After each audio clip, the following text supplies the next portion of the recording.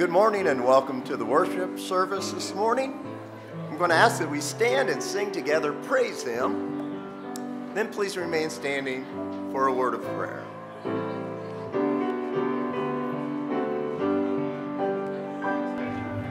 Praise Him,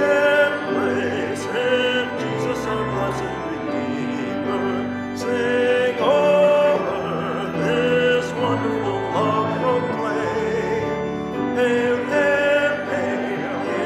highest archangel glory.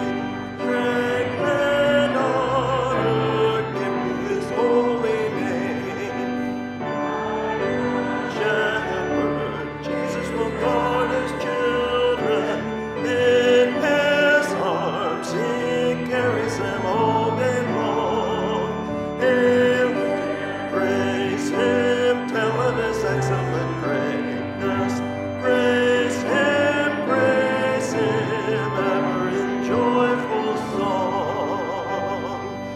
Praise Him, Jesus our blessed Redeemer. For our sins He suffered and bled and died. He our rock, our hope of eternal salvation. Hail Him, Jesus the crucified. Praises coming, Jesus who bore our sorrows.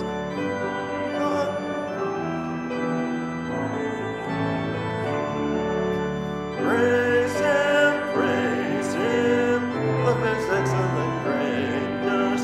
Praise Him, ever in joyful song. Praise Him, Jesus our blessed Redeemer. Heavenly portals loud with hosannas ring. Jesus Savior, reigneth forever and ever. Crown Him, prophet and priest and king. Christ is coming, over the world victorious. Power and glory unto the Lord belong. Praise Him, tell of His excellent greatness. Praise Him, ever in joyful song.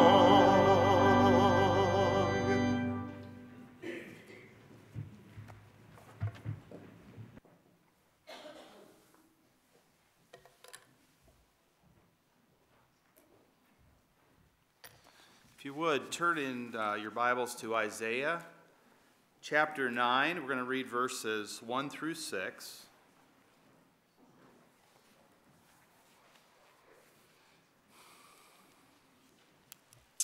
Isaiah chapter 9, verses 1 through 6. Nevertheless, the dimness shall not be such as was in her vexation, when at the first he lightly afflicted the land of Zebulun and the land of Naphtali, and afterwards did more grievously afflict her by the way of the sea beyond Jordan, in Galilee of the nations.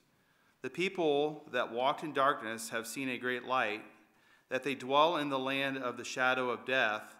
Upon them hath the light shined. Thou hast multiplied the nation and not increased the joy. They joy before thee accordingly in the joy in harvest, and as men rejoice when they divide the spoil. For thou hast broken the yoke of his burden, and the staff of his shoulder, the rod of his oppressor, as in the day of Midian. For every battle of the warrior is with confused noise, and garments rolled in blood, but this shall be the burning and fuel of fire. For unto us a child is born, unto us a son is given, and the government shall be upon his shoulder, and his name shall be called Wonderful, Counselor, the Mighty God, the Everlasting Father, the Prince of Peace. Let's look to the Lord in prayer. Dear Lord and Heavenly Father, we're so thankful for the great God that you are, for the way you watch over us, the way you lead and guide us if we are tuned into your to your word. I ask that you would bless every aspect this morning of the service, that from the singing to the pastor speaking to us. I'm thankful to be here today, and the time we were able to spend with families this past week. I ask that you would continue to help us look for opportunities to share the good news, that we're called to do that.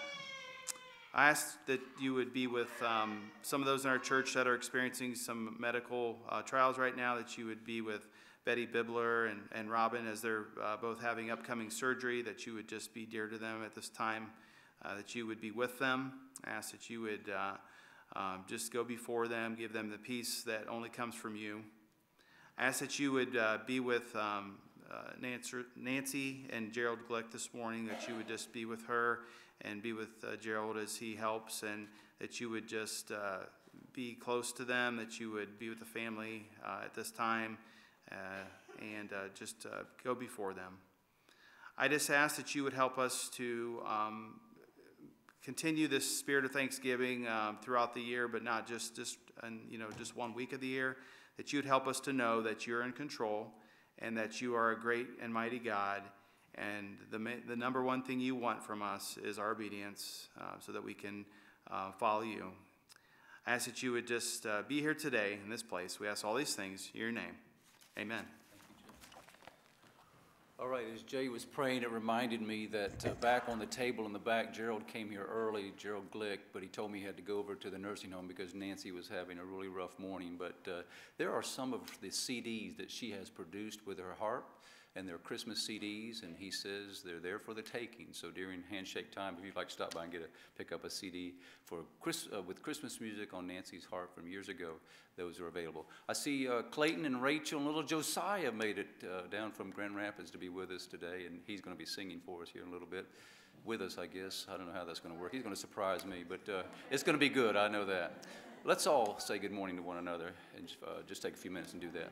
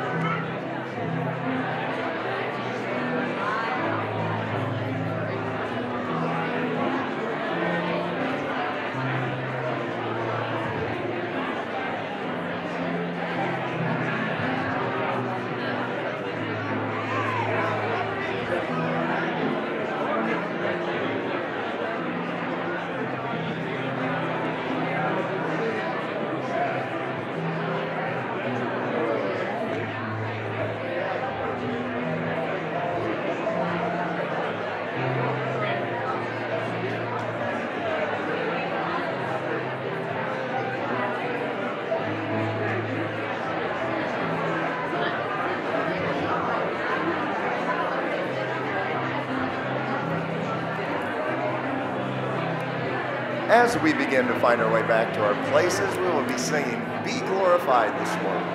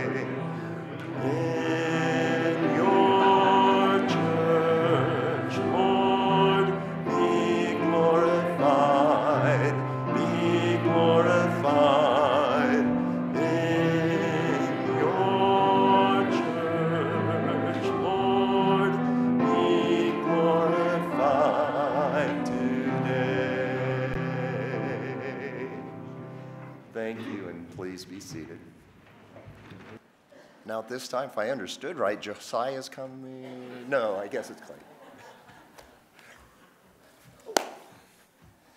I got added to the program. Sorry about that, a little loud.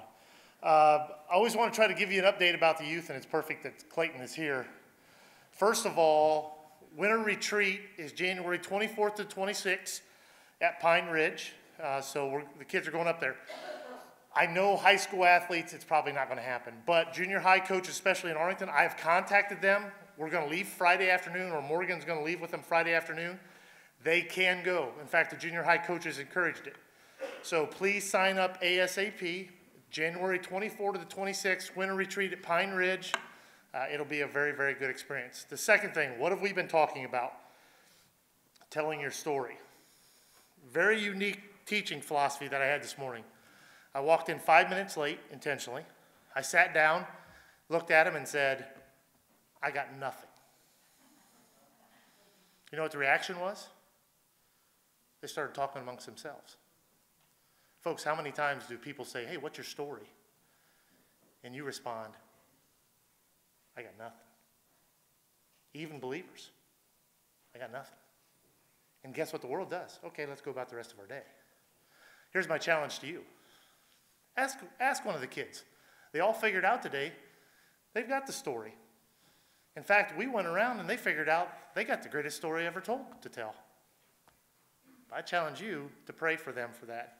So pray for them for that. And the second thing is, we had a little bit of hookup on the mission trip. If you don't ever think that Clayton or a youth leader isn't worth their weight in gold, they are, because I have a team of incredible people, and we as a team can't fill Clayton's shoes, but don't tell Clayton that, okay? So pray for your story, the story of Jesus through you, for our kids. Ask them about it. And the second thing is pray for our mission trip, please, because we're still working on that. We had a little bit of a setback, so thank you.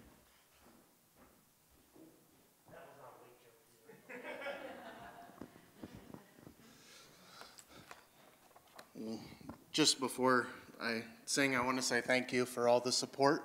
My wife and I have been overwhelmed with the amount of letters and prayers and text messages over the last many months, so thank you all for your continued support. This song is about the faithfulness of God, and sometimes when we step out, God calls us to something and we would like to stay comfortable where we are. There's a lot of challenges that come along with that. But we've seen how God has been faithful when we step out and follow him. And so that's what this song is about.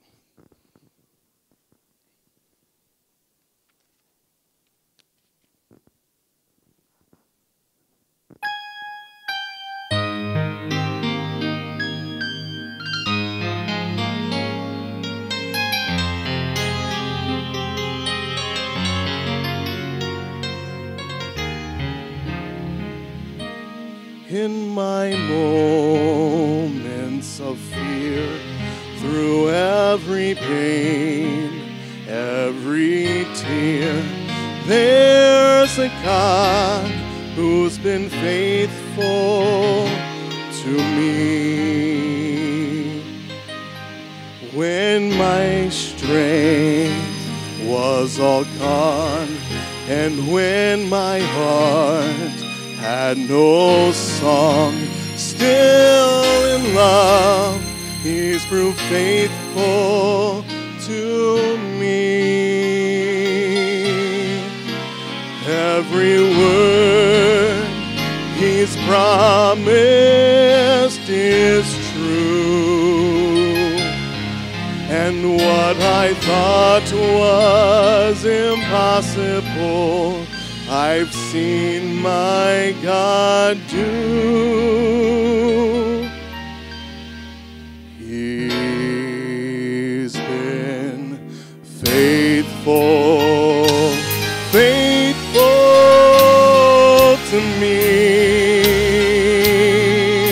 And looking back, His love and mercy I see. Though in my heart I have questioned, even failed to believe, He's been faithful, faithful to me.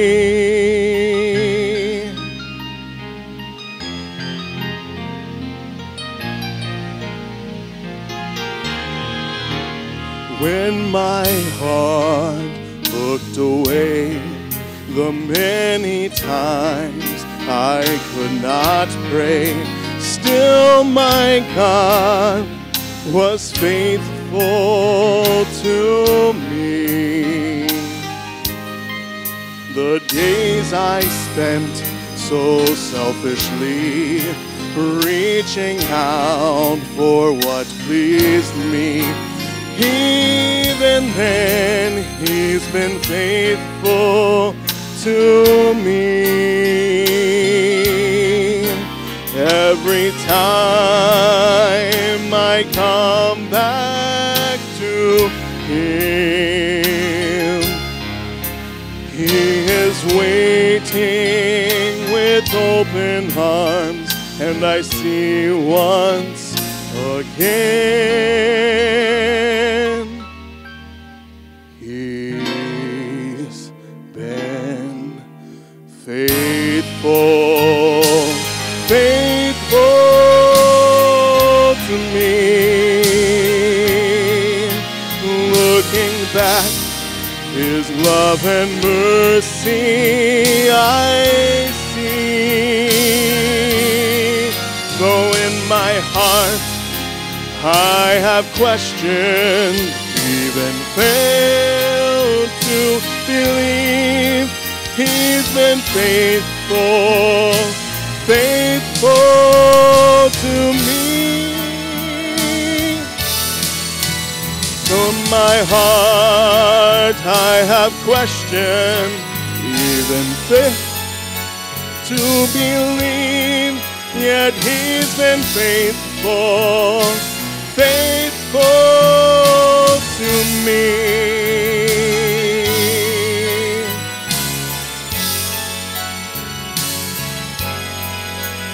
He's been faithful, faithful to me.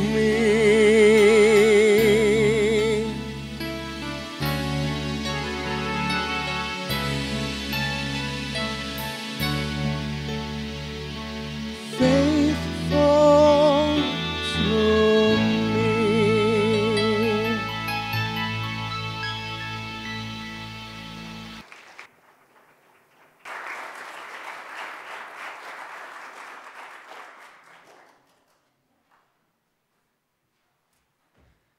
Okay, when I get to heaven, I'm going to sing like that, okay? You'll have to wait till then, though. Let's have the ushers come forward. And speaking of being thankful, last week's offering just blew us away. My daughter was with us last week when we took this offering. She said at their church, they have to beg people to give. She said, Dad, I couldn't believe it, how low-key things are around here. I told her when I went to see her for Thanksgiving, we had the biggest offering we've ever received. Thank God for a generous church like Bible Fellowship Church. I have to let you know of a change in the bulletin.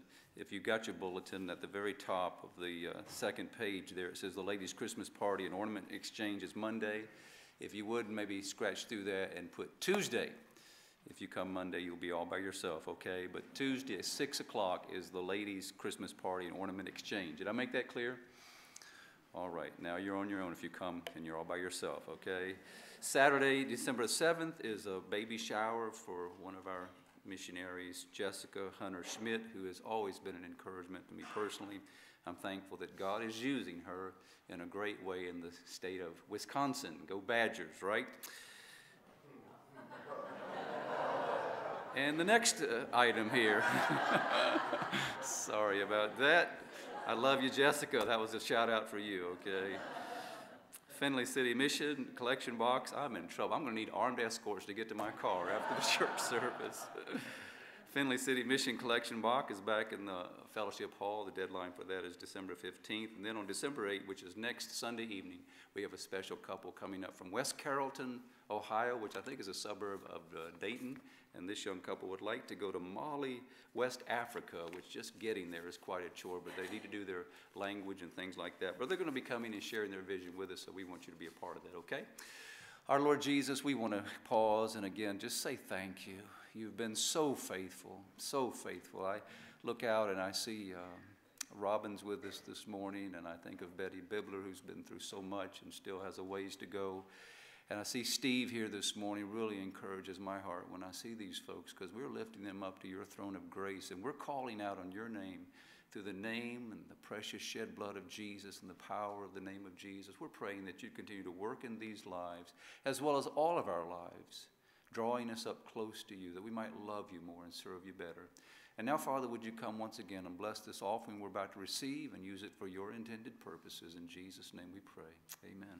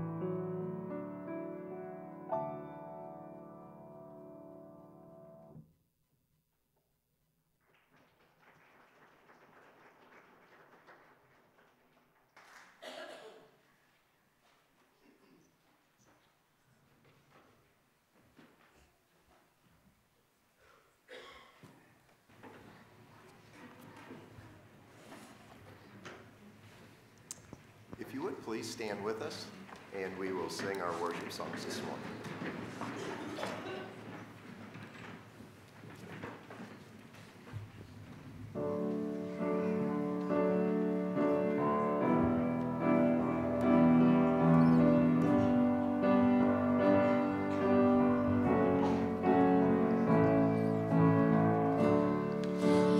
Love is enduring, like the ring of solid gold, like a vow that is tested, like a covenant of old.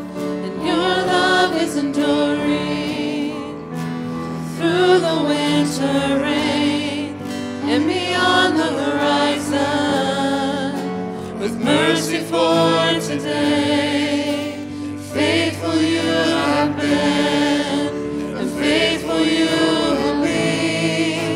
You pledge yourself to me, and it's why I sing your praise will ever be on my lips, ever be on my lips. Your praise will ever be on my lips, ever be on my lips. Your praise will ever be on my lips, ever be on my lips. Your praise will ever be on my lips, ever be on my lips.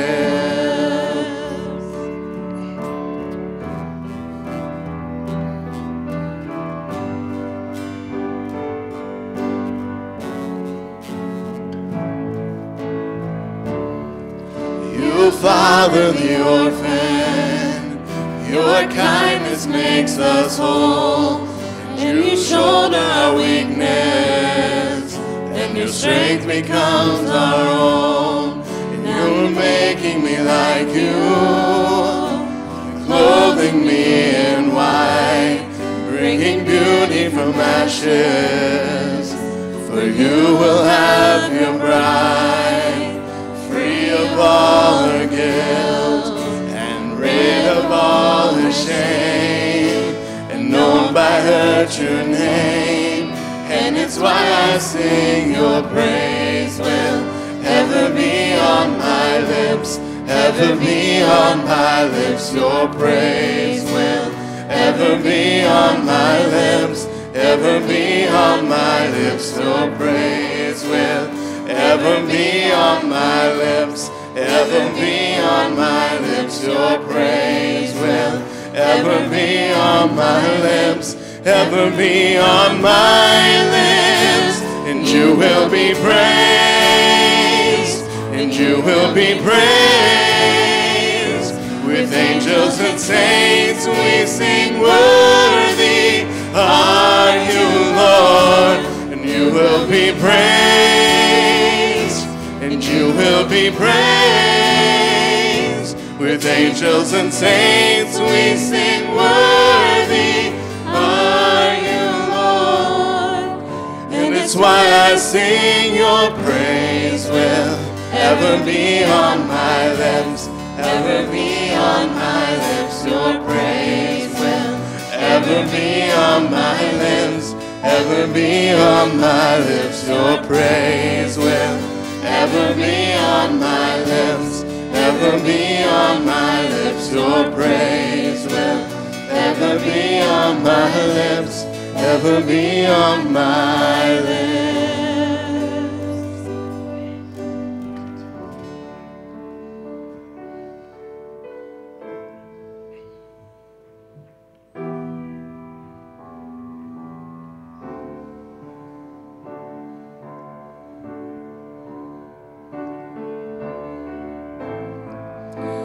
Deep within my heart, I know you've won. I know you've overcome. And even in the dark, when I'm undone, I still believe it. I live by faith and not by sight. Sometimes miracles take time.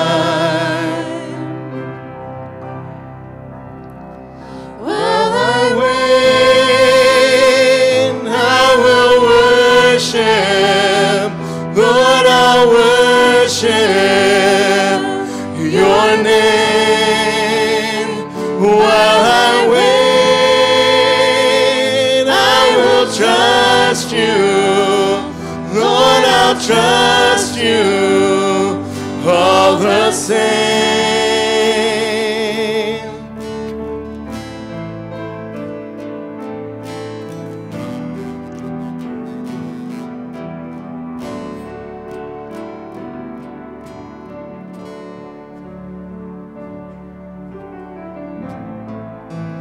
When I fall apart, you are my strength.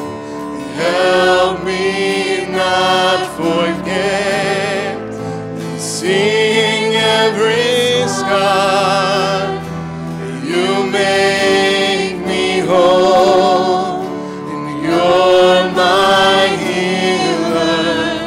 I live by faith and not by sight. Sometimes miracles take time. I live by faith and not by sight. Sometimes miracles take time. While I wait, I will worship. I'll worship your name. While I wait, I will trust you. Lord, I'll trust you all the same. You're faithful every day. Your promises remain. You're faithful every day. Your promises remain.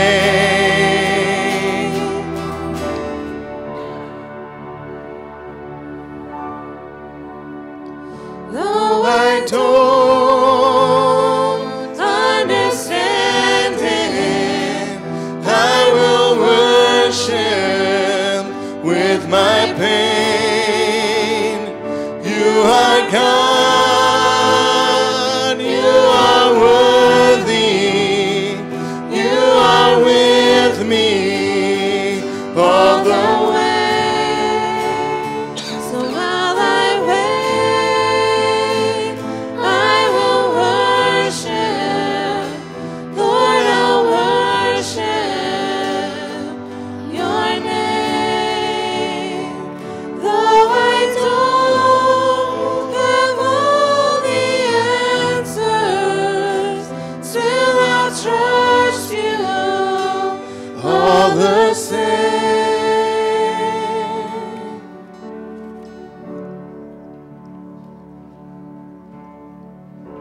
You were the Word at the beginning, one with God the Lord Most High. Your hidden glory in creation, now revealed in you are Christ. What a beautiful name it is. What a beautiful name it is. The name of Jesus Christ, my King. What a beautiful name it is. Nothing compares to this. What a beautiful name it is. The name of Jesus.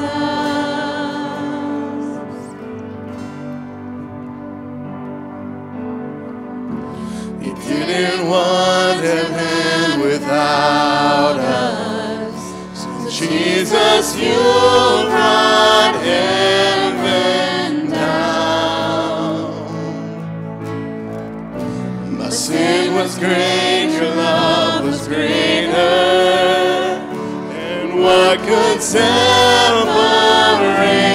us now? What wonderful name it is. What a wonderful name it is. The name of Jesus Christ, my King. What a wonderful name it is. And nothing compares to this. What a wonderful name it is. The name of Jesus. What a wonderful name it is. The name of Jesus.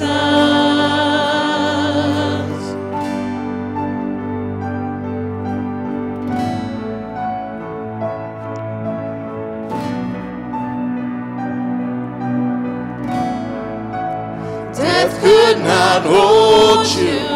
The veil torn before you. You silenced the boast of sin and grave. The heavens are roaring, the praise of your glory. For you are raised to life again. And you have no rival, and you have no equal. Now and forever, God, you reign. For yours is the kingdom, and yours is the glory. Yours is the name above all names. What a powerful name it is. What a powerful name it is. The name of Jesus Christ, my King. What a powerful name it is, and nothing can stand against. What a powerful name it is, the name of Jesus. What a powerful name it is, the name of Jesus. What a powerful name it is, the name of Jesus. Amen. Thank you. Seated. Amen. Right, let's look at that name in Isaiah chapter 9, please, if you have a Bible.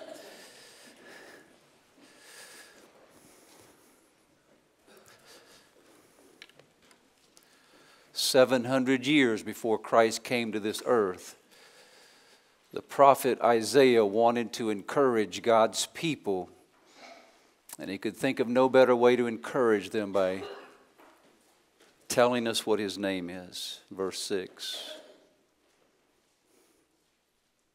You look at verse 6 and it says, "For unto us, God's people, a child is born." That's his humanity. "Unto us, God's people, a son is given." That's his deity. If you're here today without Jesus Christ, this does not apply to you. This applies to the people who are born again. And if you're here this morning, you're not born again, I've been praying for you. This would be the morning that you turn from your sin of rejecting Jesus Christ and put your faith and trust in Him and Him alone. The only way to become one of the us, that's repeated twice in verse 6. "Unto us a child is born. Unto us a son is given. And His name shall be called Wonderful Counselor."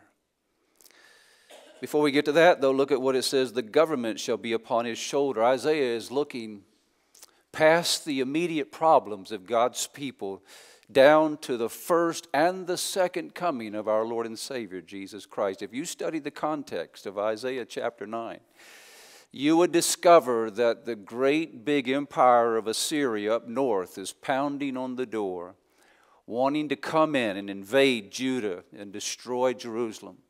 What do? To give God's people a sense of hope. Well, you remind them of the coming of Jesus Christ, and this has reference to His first and second coming. Look at verse 2 with me. "The people that are walking in darkness will see a great light." If you're in darkness this morning spiritually, we can help you come to the great light. His name is Jesus. Verse 3, he says, you have multiplied the nation, not increased the joy, but they joy before thee according to the joy in harvest, as men rejoice when they divide the spoil. If you're here this morning in a state of depression, desperation, we can help you get to the place of joy. His name is Jesus. And finally, in verse 4, if you find yourself in captivity this morning, there's only one name that can break that yoke and set you free. Do you see that there in verse 4? His name is Jesus. And then it says his name is going to be called the Wonderful Counselor. Verse 6, the mighty God, the everlasting Father, the Prince of Peace. How many of you need a wonderful counselor in your life? Those two names actually stand separate. I'm going to use them together this morning, but he is full of wonder. Would you agree?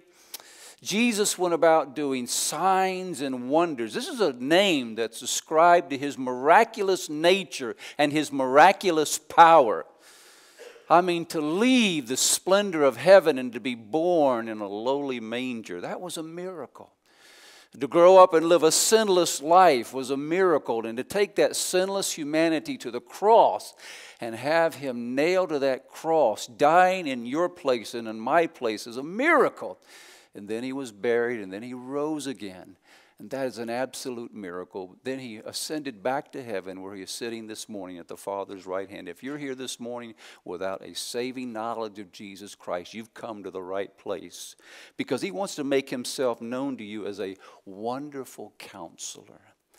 And I don't know about you, but I always need a counselor. Don't you? I went up for Thanksgiving to my son-in-laws up in north of Detroit, and my daughter, and they had us for Thanksgiving. We went up there the night before, and of all things, they just came back from the furniture store with a crib to assemble. And I had no idea that that was going to be my assignment on Thanksgiving Day. My son-in-law was busy cooking the turkey and a few other things in the kitchen. He was doing some things outside, and they kind of indirectly hinted at me putting the crib together. So I put the crib together, and sure enough, you know, my son-in-law is an engineer. He should have been the one for the assignment, but he gave it to me. I think he's trying to tell me something by doing that. But he came in when I'm about halfway through, and we're putting that thing together, and sure enough, when I finished with the instructions, and by the way, the instructions were wonderful. Diagrams, everything is so simple. But when I finished with it, I had 4 pieces left, right? You ever been there and done that? I thought, something doesn't look right about this. He's an engineer. I'm sure he knew it before I did. But he wants me to figure these things out for myself. So I went back to step 1 and read the instructions carefully, and sure enough, I left out 2 very important pieces. So I had to disassemble everything and start all over again. But we got the crib together, got the changing table together, and the room looks wonderful. All we need now is a baby. So pray for us, would you? It won't be long. I need a counselor. Hey, I'm not as bad as I heard about a lawyer in Cleveland, Tennessee, and I wondered if I should tell you this one or not, but it actually happened. It's a lawyer, right? They never lie. This lawyer from Cleveland, Tennessee was saying recently that he wanted to take his family on a trip down to Nashville, but when they were young, the kids were young, they didn't have any money. So he went over to the RV dealership, and he asked how much was it to rent an RV. He said, well, that's the way to do it. Relatively inexpensive, and he asked the guy in charge of the RV center, he said, hey, are these RVs easy to drive? And the guy selling the RV or renting the RV said, well, actually, he said, whoever wrote this manual needs a medal because, I mean, he's diagrammed everything. Everything is so easy. So they took the RV, 3 children, his wife. They went down to Nashville, Tennessee, found an RV park. And the second day, his wife walked through the RV and saw this red light that started gleaming there on the side of the hallway. And she went outside and said, honey, there's a red light in the hallway. Would you come find out what's going on? He got the manual out and found out that the tanks needed to be released underneath the RV.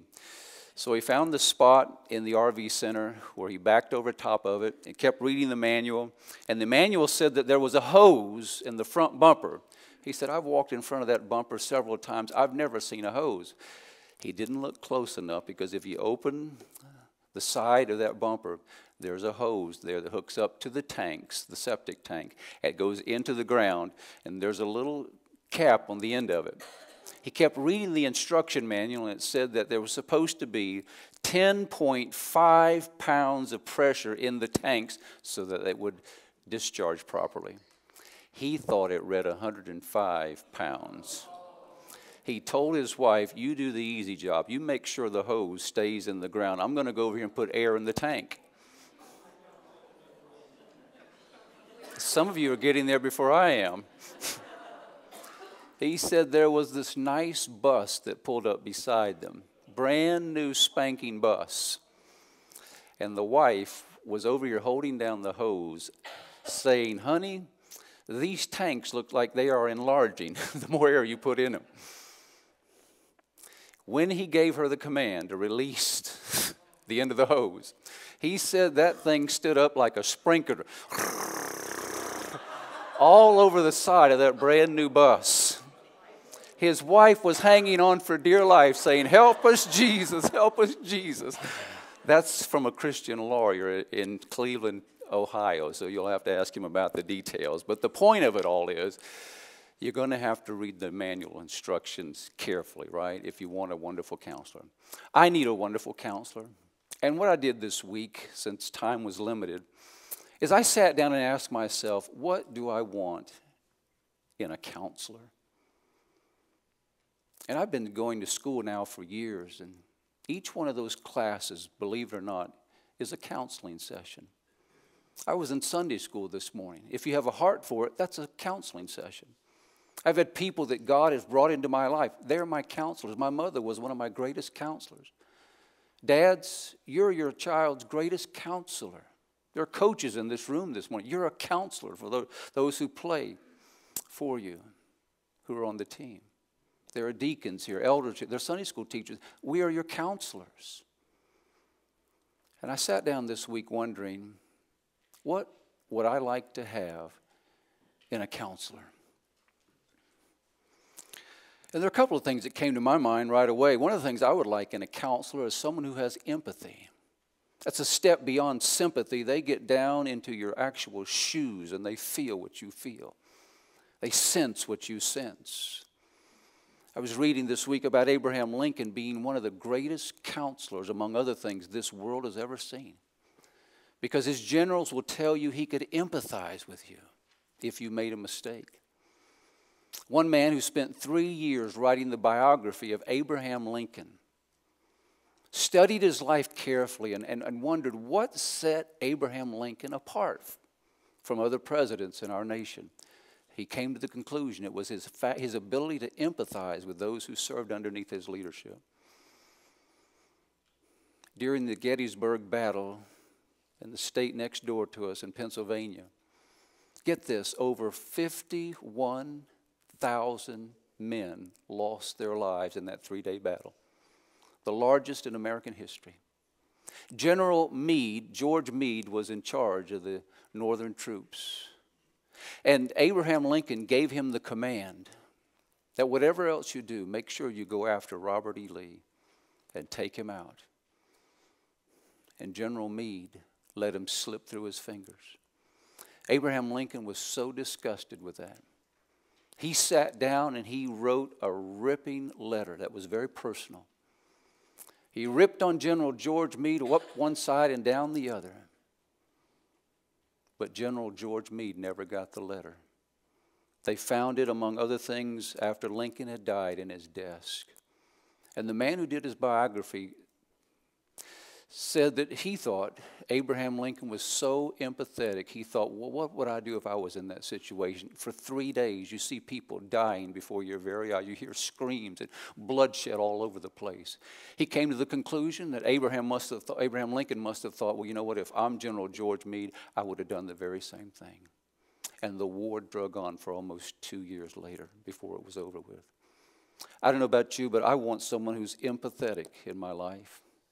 Secondly, I want somebody who's a counselor in my life who's willing to take time for me. A taxi driver who was working third shift in New York City. That's a massive, massive, massive, massive city if you've ever been there. Was about to finish with his shift like 3 o'clock in the morning. And he got a call to go to a lady's house, an apartment building. And he drove up to her door, and he beeped the horn, and he thought, I'm just going to beep one more time, and if she doesn't come out, I'm going to go on. He beeped again, she didn't come out, but something prompted him to go up to her door. He walked up to her door, knocked on the door, and there was an elderly lady on the inside.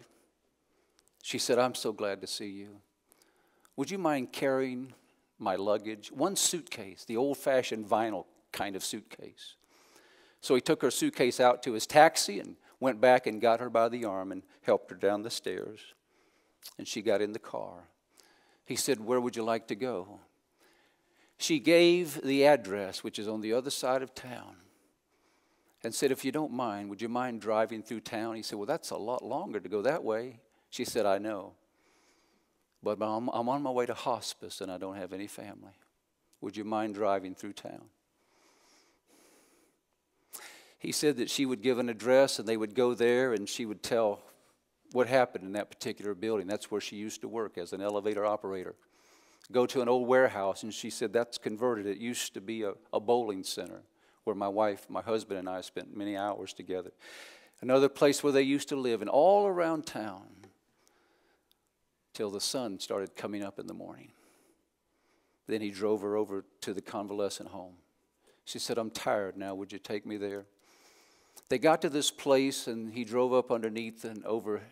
And she got out of the car. She said, how much do I owe you? And he said, oh, don't worry about it. I shut the meter off a long time ago. She said, well, you have to make a living. How much do I owe you? And he said, that's okay. I'll have other writers. He leaned over and he hugged her. And she said to him, you gave an old woman a little moment of joy. He said when they took her inside and closed the door, he got in his car and he just drove all around town, realizing that it's not the big things in life that are important to people. It's the little things, that you would take time to invest in an elderly woman on her way to hospice who never is going to return home. I looked at this passage that way. I wanted to ask myself this very basic question: what do you want in a counselor?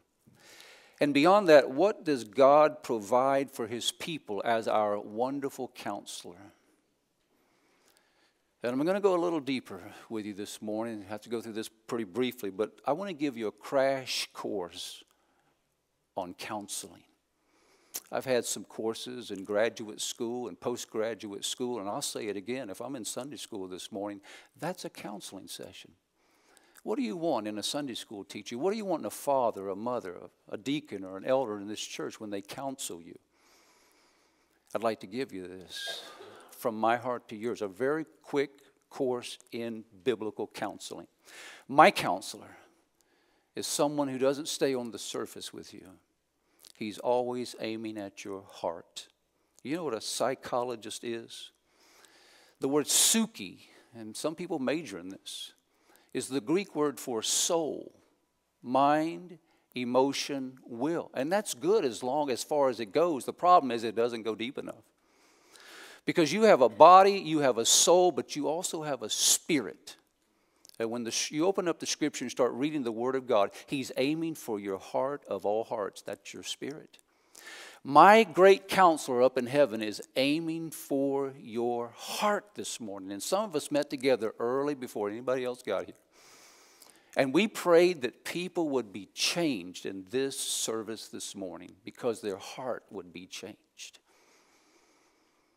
I want a counselor that deals with the root problems and not just all the surface issues. Buckle your seatbelt. Here we go. Crash course in Counseling 101.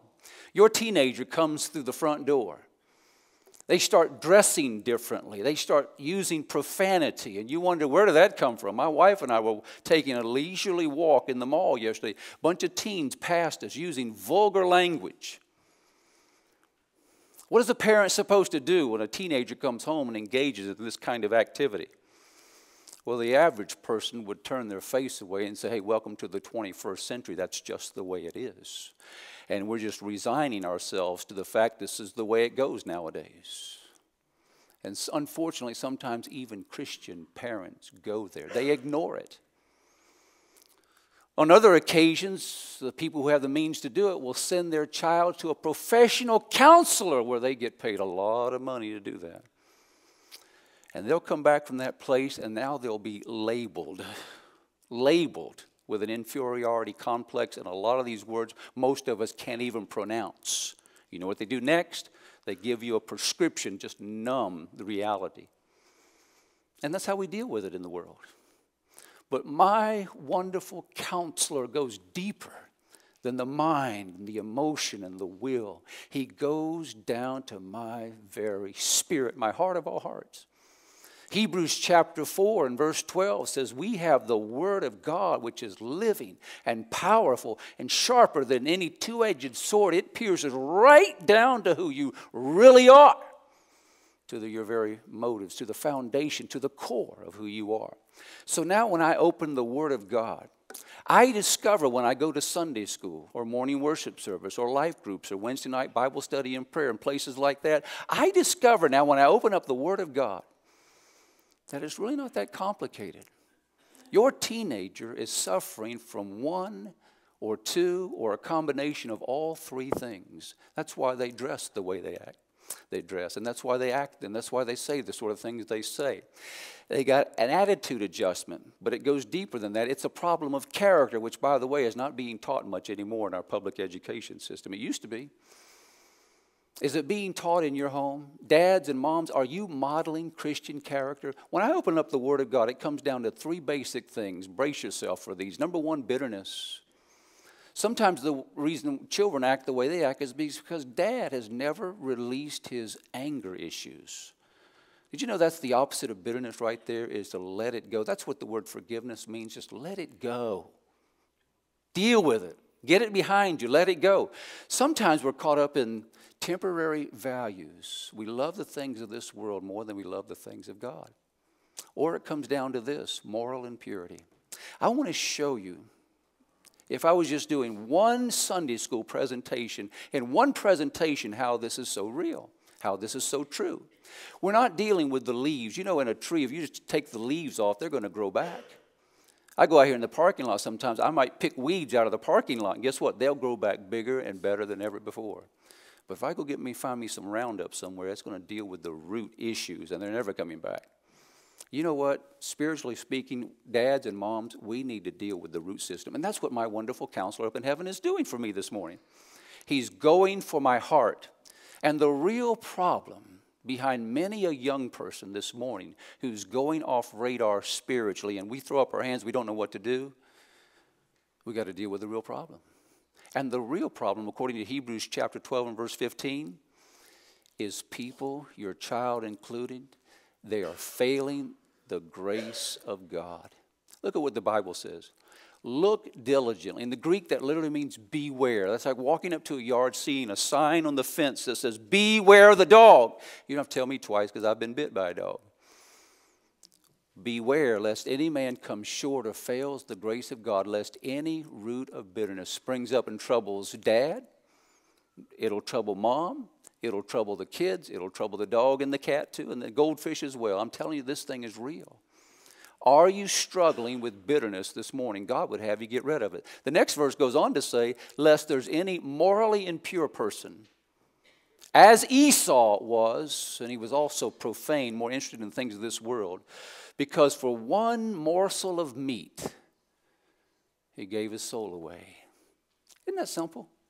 One passage of Scripture, Hebrews 12, 15, and 16, God's Holy Spirit comes along and He gets to the root cause of why we have problems in our lives.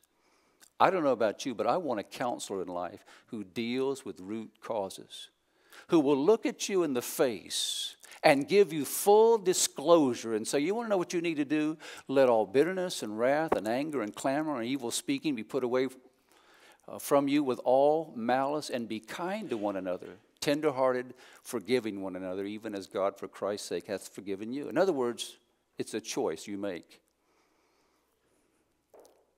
Did you hear what I just said? It comes down to a choice you make.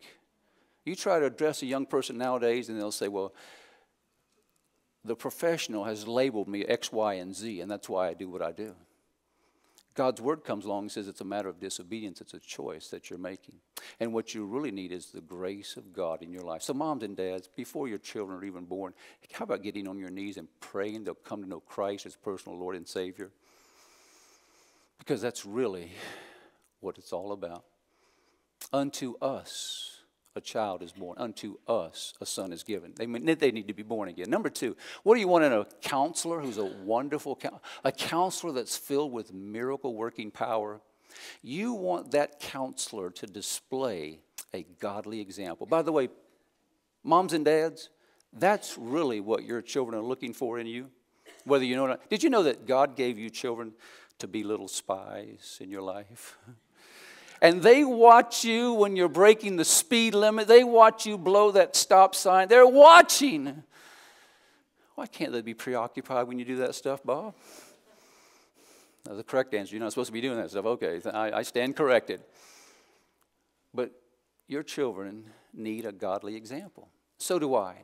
Do you know, when I start studying the life of Jesus Christ, I discovered that he was the greatest example that ever walked the face of the earth. Philippians chapter 2, there was a problem in the local church. What did Paul do to correct it? He said, let this mind be in you, which was also in Christ Jesus, who being in the form of God, yielded his life, thought it not robbery to be equal with God, but made himself of no reputation. Did you spend time on Facebook this week trying to improve your reputation? Are you more concerned about what other people think about you than what God thinks about you? You know, Jesus was in the middle when he was being crucified. And notoriously, that means he was the worst criminal. Imagine that. Beside robbers and thieves, Jesus, my Savior, was dying. He had a terrible reputation as far as this world is concerned. But he had dealt with that a long time ago. He had given that over already to his Father. In other words, what was more important for my Savior Jesus is what his Father knew what was going on than what people thought was going on. Are you concerned about your reputation? Do you know he humbled himself in John 13? The Bible says, and girded himself with a towel and knelt down and started washing the feet of his followers. He had yielded these areas of his life to the Heavenly Father. We live in a society where people are preaching and protesting, demanding their rights. And Jesus, my wonderful counselor, surrendered his rights to the will of his Heavenly Father. Jesus said, I did not come to do mine own will, but to do the will of him that sent me. Jesus said, the birds of the air have nests, foxes have holes, but the Son of Man has no place where to lay his head. What I want in a wonderful counselor is someone who can display a godly example in front of me. Jesus came and he did it, and now he challenges you and me. In fact, he commands us to go and do likewise. Colossians 3 says, if you're risen with Christ, seek the things which are above, where Christ is sitting on the right hand of God, and set your affections on things up there, not on things down here on the earth. What do I want in a wonderful counselor? What do we have in a wonderful counselor? Number one, someone who deals with root problems, displays a godly example, and will deliver biblical advice. Do you know that's more important than anything else in the world? Someone who will look you in the eye, give you full disclosure, and say, buckle your seatbelt, but I'm going to give you the truth. I read somewhere this week, and I'm trying to remember what it said. The problem with good advice is that it gets in the way of my plans. The problem with good advice is that it gets in the way of my plans. You know, God wants to give you advice this morning. Are you able to receive the truth? Here's one. You look at the life of Jesus, and he was constantly teaching his followers this truth, that gaining a deeper knowledge of Christ exceeds the value of gaining more possessions. You say, where do you get that from? The book of Philippians is a book that's designed 4 chapters so that you'll have joy. And every one of those chapters, he deals with another element that tries to rob you of your joy. When you come to chapter 3, it's things, things, things, things, things. What did Paul the apostle think about the things? You know, your car, your house, material possessions, temporary fleeting values can rob you of true joy. Well, Paul said, doubtless, I count all things but loss for the excellency of the knowledge of Christ Jesus, my Lord. He went on to say, I count them as dung so that I may win Christ. Jesus will look you in the eye and give you absolute truth. That's what you want in a wonderful counselor. He'll also go on to tell you that developing stronger character is more important than getting what you want. That's total opposite advice nowadays of some parents. Some parents look at their children and say, you got to stick up, you got to demand your rights. Stick up for yourself. The book of Hebrews talks about Jesus, and it says, though he were a son. Imagine this, King of all kings, Lord of all lords. Though he were a son, he learned obedience in his humanity by the things which he had to go through and suffered. One day in Matthew 19, a rich ruler came up to Jesus and asked the proverbial question, the question of the ages. What shall I do to go to heaven? And Jesus looked him square in the eye and said, if you want to be perfect, if you want to go to my heaven, go out and sell all that you have, give it to the poor. You'll have treasure in heaven. And then pick up your cross and start following me. You know, if you look at the context here, Jesus gave this man the commandments. And the man said, I've done all that. And essentially Jesus says, really? Let's see if you've done all that. How about giving everything away to the poor? And then you come and find me. Pick up your cross and start following me. Let's see if you really did that. And the Bible says that man went away sorrowful. But Jesus, time and time and time again, gave full disclosure of the truth. He deals with our root problems. He displays a godly example, delivers biblical advice.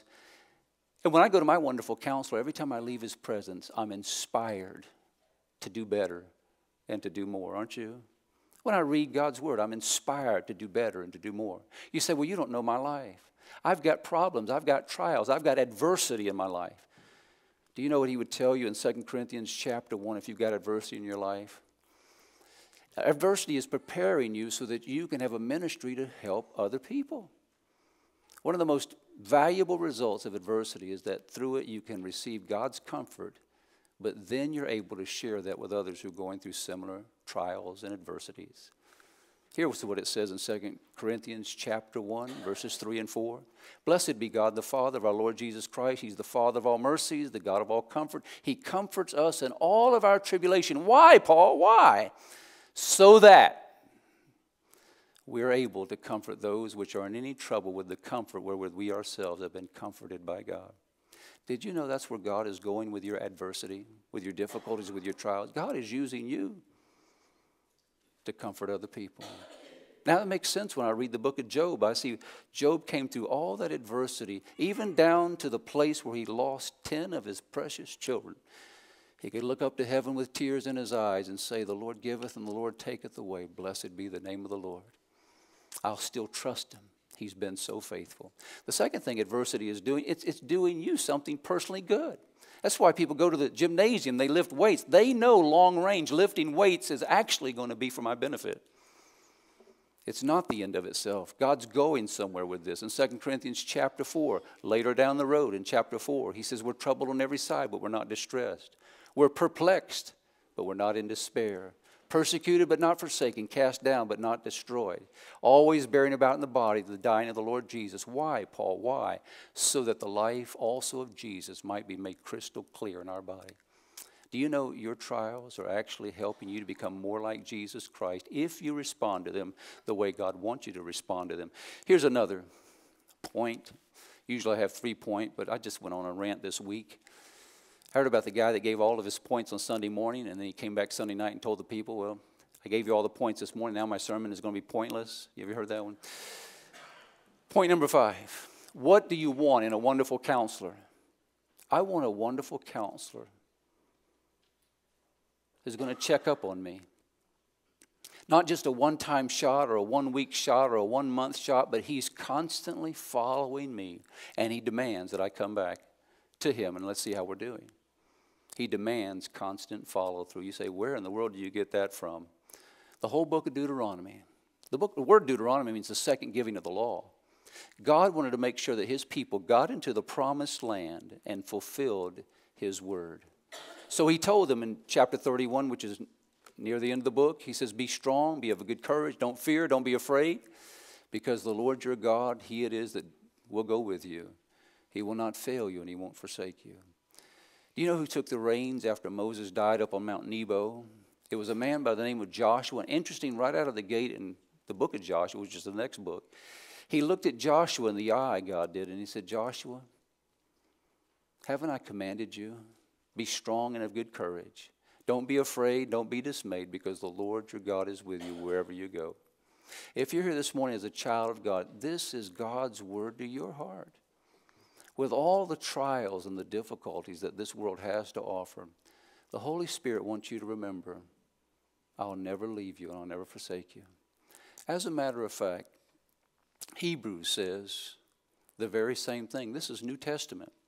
In Matthew 28, the last thing Jesus told his followers that walked the face of this earth before he went up to heaven is, I'm with you always, even unto the end of the world. You know who our counselor is today? Jesus has ascended, but he promised when he went back to heaven, I'm going to send you another counselor.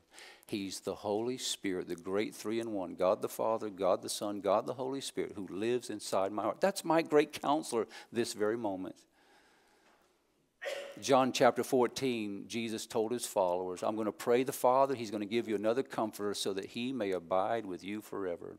Even the Spirit of truth, whom the world can't receive because it seeth him not, neither knoweth him, but you know him, for he's going to dwell in you and he's going to be in you. The Comforter, which is the Holy Spirit, whom the Father will send in my name, he's going to teach you all things and bring all things to your remembrance, whatsoever I've said unto you.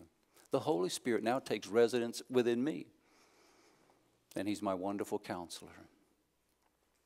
So in a dark period of time, Isaiah, the prophet, wanted to encourage God's people that in spite of this massive army that's assembling from the north called Assyria, I want you to understand that there's going to be a child, and his coming is going to bring hope into this world. His first coming and his second coming. And by the way, he's come once. He died on the cross. He rose again, but he promised to come now and take the church up to be with him. And for 7 years, there will be the tribulation period. And after that, he's going to come again and establish his kingdom forevermore. And in that kingdom, the government's going to be upon his shoulder. And his name is going to be called the Wonderful Counselor, Mighty God, Everlasting Father, Prince of Peace. Isn't that who you want to guide you in this dark world right now? Among all the many things I was browsing through this week, I came across this one, the old parable of the pencil. Have you heard this one before? A pencil maker was making all these pencils, and before he put them in the box, he would talk to the pencil. And he would say something like this: everything you do in life is going to leave a mark. Imagine a pencil maker counseling you. Imagine God up in heaven telling you this morning. Everywhere you go, you're going to leave a mark. Be a good pencil. Number two, you can always correct the mistakes you make, right? Have you made a mistake as a believer in Jesus Christ? 1 John 1:9, right? If we confess our sin, he's faithful and just to forgive us of our sin and cleanse us all unrighteousness. Number three, what's important is on the inside of you. How many of you ever felt this one? In life, you'll undergo painful sharpenings, but it's only going to make you better. And finally, to be the best pencil in the world, you must allow yourself to be held and guided by the hand that holds you. There is a lighthouse off the shore of Cape Hatteras, the Outer Banks in North Carolina, that has stood now for 150 years. And by the best estimates, some 2,000 ships have gone down just off those shores. But that shoreline was designed and is designed in such a way that if you're not careful, a sailor can just easily crash their vessels on the rocks there. So someone had the idea to build a 200-foot huge, massive lighthouse. And it shines light into the darkness, preventing sailors from losing their vessels, losing their lives. Jesus promised that that's what he would do when he came into this world. And right out of the gate, he says, I'm going to be a wonderful counselor to those who are willing to receive my counsel. And I wonder this morning, if you're here without Christ, why would you want to live another moment without him? Why don't you come running to Jesus this morning and let him begin to counsel you? I'm here this morning because of the counsel that I've received from a variety of people, especially and including the pastor who led me to Christ and his wife and my Sunday school teacher early on, my mom, my dad, all the teachers I've had in college. I'm here this morning because of men in this room who've taken me aside and counseled me. And the thing of it is that Jesus wants to be your counselor this morning. But you're going to have to trust him, and you're going to have to be obedient to his faithful word. Well, Father, thank you for this wonderful promise this morning. It inspired the hearts of God's people who were sagging, who were discouraged, defeated. You came along and offered them hope in the form of a child. Most of us in this room by now, we've learned that help is not coming out of Washington, D.C. But it will come from Bethlehem's manger. As a little child is born who will grow up and live a sinless life and take that sinless humanity all the way to the cross and suffer and bleed and die there on behalf of sinful humanity. Father, if there's someone here this morning, help them during this critical moment to step out by faith, to repent from their sin and put their faith and trust alone in Jesus, who can save them and start being their wonderful counselor. If there's a Christian here this morning who needs to get things right here at the altar, I pray you'd help them take full advantage of this moment as well. If there's someone here, Father, who needs to join a membership with us here at the church or be properly and scripturally baptized, help them to take care of that just now during this invitation time. We just tell you we love you and we need you more than ever. Come and be our great counselor. We ask and pray it in Jesus' name. Amen. If you have your hymn book, it's page 57. Is that correct, Jay? And it's entitled Cleanse Me. We're going to have it on the overhead this morning. But as we sing this, I want you to make this personal. Sing this as a prayer to God. Search me, O God. Know my heart today. Try me, my Savior, and know my thoughts, I pray. Shall we stand together, please?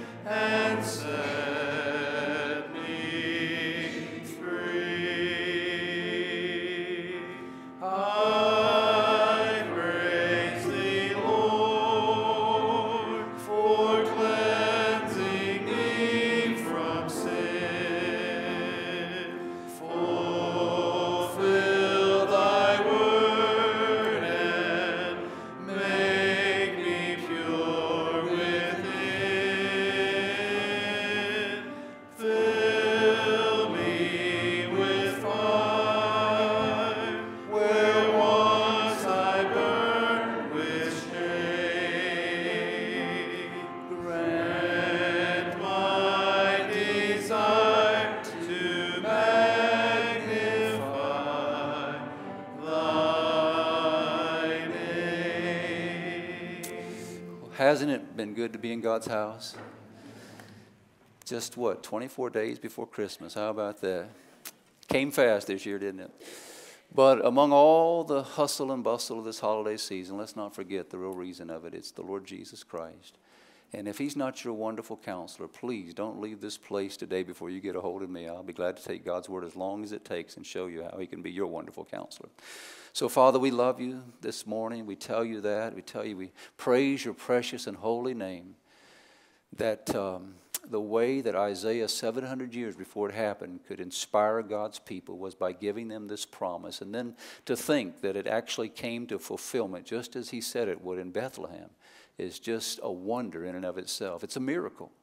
And we're thankful for the Lord Jesus Christ who lived that sinless life and died on our behalf, rose again, and promised before he left that he would come and receive us unto himself. What a great promise. Lord, help us to walk in light of the counsel that you give us. Would you bless our people today with rest and use us for your glory to be a blessing to others along the journey. In Jesus' name I pray. Amen. Remember, no service tonight. Choir practice, I believe, is at 4 o'clock. Is that correct? So have a wonderful week, Sunday afternoon.